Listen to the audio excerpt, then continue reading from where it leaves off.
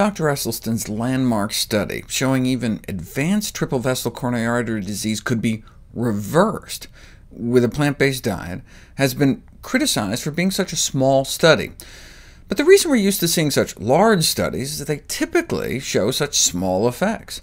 Drug manufacturers may need to study 7,000 people in order to show a barely statistically significant 15% drop in ischemic events in a subsample of patients, whereas Esselstyn got a 100% drop in those who stuck to his diet. All the more compelling, given that those 18 participants experienced 49 coronary events, such as heart attacks, in the 8 years before they went on the diet. And these are the worst of the worst, most of whom having already failed surgical intervention. And so when the effects are that dramatic, how many people do you need? Before 1885, symptomatic rabies was a death sentence until July 6th, when little Joseph Meister became the first to receive Pasteur's experimental rabies vaccine. The results of this and one other case were so dramatic compared with previous experience that the new treatment was accepted with a sample size of 2. So dramatic compared with previous experience, no randomized controlled trial was necessary. Would you, having been infected by a rabid dog, be willing to participate in a randomized controlled trial when being in the control group had a certainty of a most awful death? Sadly, such a question is not entirely rhetorical. In the 1970s, a revolutionary treatment for babies with immature lungs called ECMO, extracorporeal membranous oxygenation, transformed mortality in these babies from 80% down to 20% nearly overnight, from 80% dead to 80% alive. Despite this dramatic success, they felt forced to perform a randomized controlled trial. They didn't want to. They knew they'd be condemning babies to death.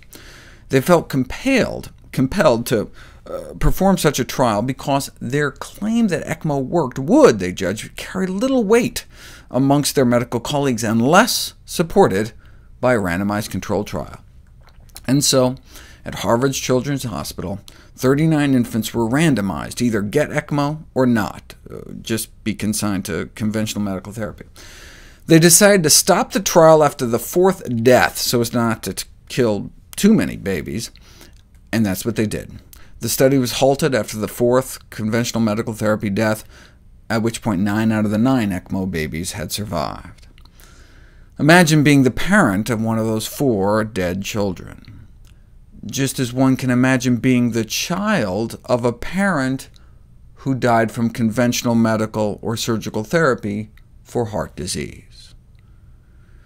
Medical students in the United States are taught very little about nutrition. Worse yet, their training actually biases them against the studies that show the power of dietary approaches to managing disease by encouraging them to ignore any information that does not come from double-blind, randomized controlled trials. Yet, human beings cannot easily be blinded to a dietary intervention. They tend to notice what they're eating.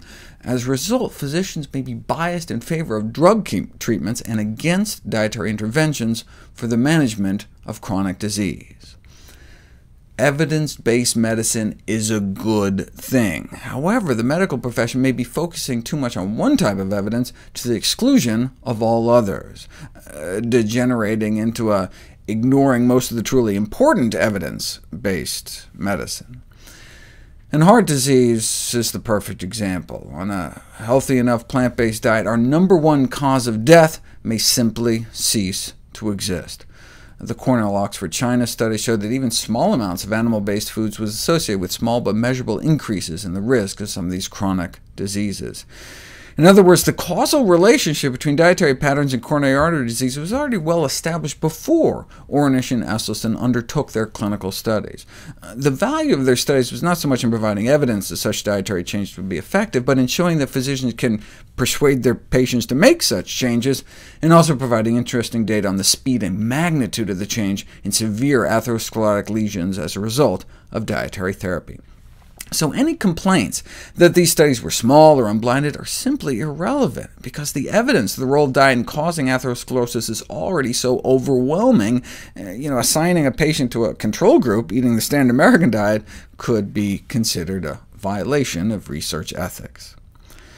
Evidence of the value of plant-based diets for managing chronic disease has been available in the medical literature for decades. Kempner at Duke, John McDougall, the Physicians Committee for Responsible Medicine, Dennis Burkitt warned us that the standard American diet is a standard cause of death and disability in the Western world for decades. Yet, physicians in the U.S. are still busily staffing the ambulances at the bottom of the cliff instead of building fences at the top.